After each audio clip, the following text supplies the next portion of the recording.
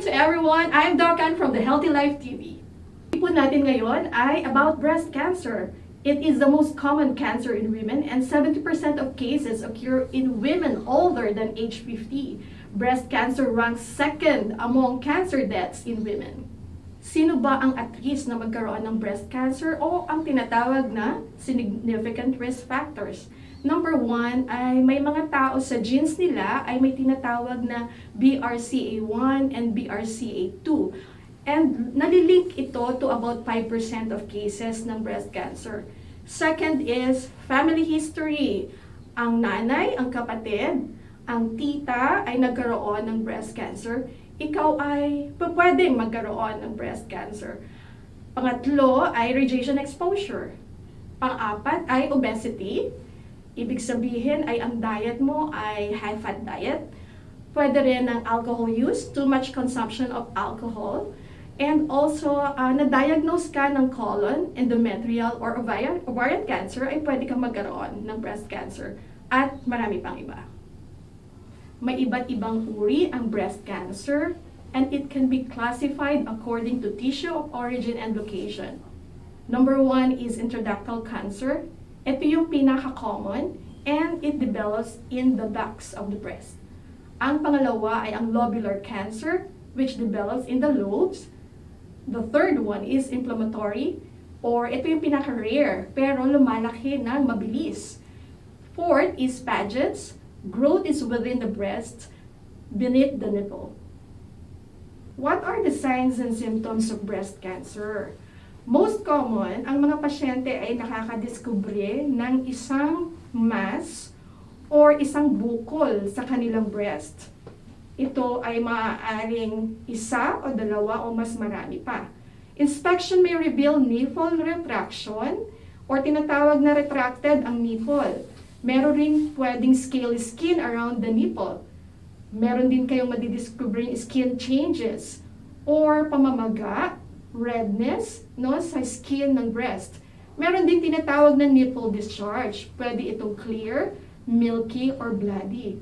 Isa rin sa mga nadidiscover pero late na itong nadidiscover ay ang pamamaga ng arms, which indicates may nodal involvement na. Ang parating tinatanong ng pasyente ay kung ano bang mga test ang pwede niyang gawin para masabing meron siyang breast cancer. Number 1, mahalaga pong mag-breast self-exam. Pwede nyo ito gawin monthly.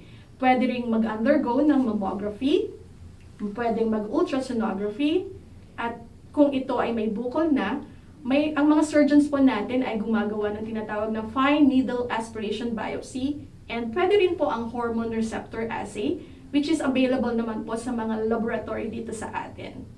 Sa mga pasyente or mga nakadiskubre na meron pala silang bukol sa kanilang breast, huwag po kayong magpanik. All you have to do is to visit a doctor para ma-check po ito kung ito ay isang cancerous ba ito or benign. Huwag ka agad matakot dahil ang takot ang siyang dahilan, no, para hindi kumonsulta. Ang nangyayari ay pag kumonsulta sa doktor, ay ito'y malala na or meron ng ibang organ involved. So ano naman pwedeng gawin ng isang pasyenteng na-diagnose na ng cancer? Number 1, ang isa sa mga sinasuggest ay mag-undergo ng surgery para tanggalin ang bukol. Pwede rin po ang chemotherapy and radiation at ang tinatawag na hormonal therapy. Meron din po ngayong tinatawag na integrative or alternative medicine. At dito po sa Healthy Life, we offer a program that combines conventional and alternative or integrative medicine. Here at the Healthy Life, meron kaming alternative treatment program for patients diagnosed with breast cancer kahit anong stage. We can give you ozone therapy.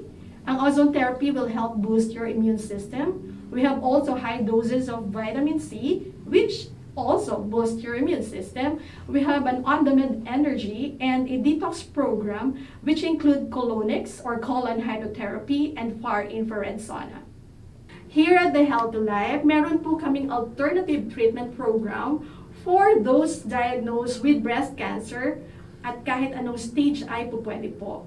Ano ang mga ito? Number 1 is ozone therapy, which will boost your immune system. High doses of vitamin C. Meron din po kami tinatawag na on-demand energy. At meron po kaming detox program, which includes colon hydrotherapy or colonics and far infrared sauna. Kaya sa mga pasyente or mga kababaihan na nakakapa or naramdaman na ikaw ay may bukol, kung po pwede po ay sumangguni kayo sa mga doctors or po pwede kayong kumonsulta sa amin. Huwag po munang magpanik na parating sinasabi, ay malala na ako or meron na talaga akong cancer. Para po tayo ay makasigurado at maging maganda ang kalalabasan ng treatment, ay pwede kayong kumonsulta sa amin. At you can call us on these numbers, 5320-1101-204, or you can consult us and visit us at the Healthy Life, 10th floor, Clipp Center, 11th Avenue, corner 39th Street, Bonifacio, Global City. Thank you for watching. If you like our topic for today, please subscribe, like, and share.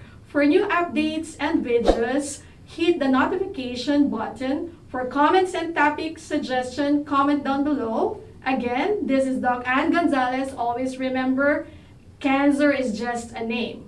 Here at the Healthy Life, go for it.